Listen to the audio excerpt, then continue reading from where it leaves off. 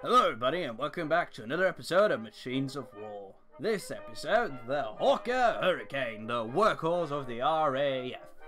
The Hawker Hurricane is a British single-seat fighter aircraft, designed by the Hawker Aircraft Company.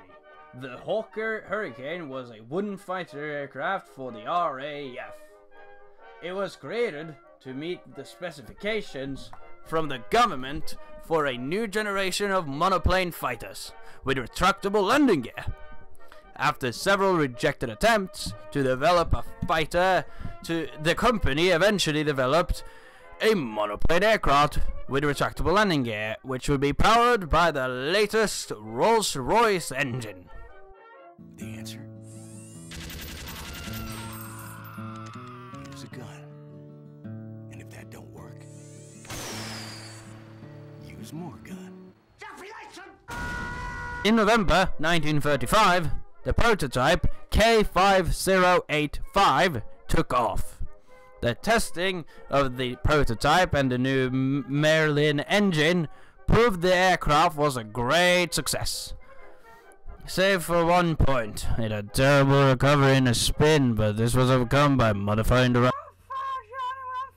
In November 1934, the Air Ministry issued specification F.5-34, which, drawing on the work of squadron leader Ralph Sawley, called for a new fighter aircraft to be armed with a total of 8 guns. However, by this...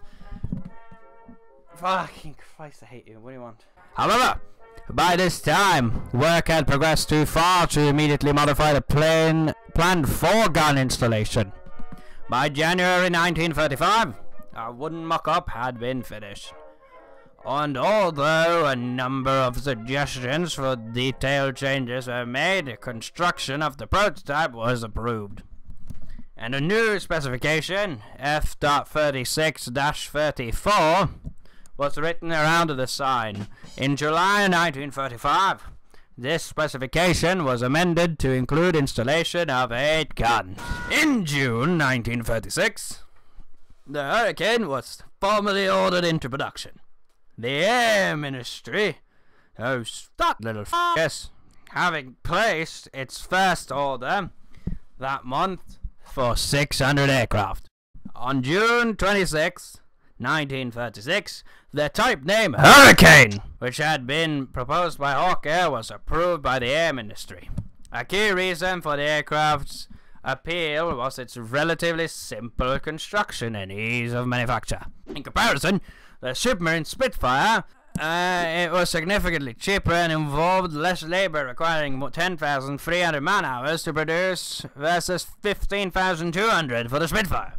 As a large-scale war was coming, and time was of the essence, on October 12, 1937, the maiden flight took place of the first production Hurricane 1, which was powered by a Merlin 2 engine and flown by the Flight Lieutenant Philip Lucas. The average Hurricane was fitted with 4 20mm .79-inch Hispano Mark II cannons, or from 2 to 8.303 or 7.7mm Browning machine guns, and 2 250 or 500-pound bombs, or 110 to 230 kilograms for you on the continent.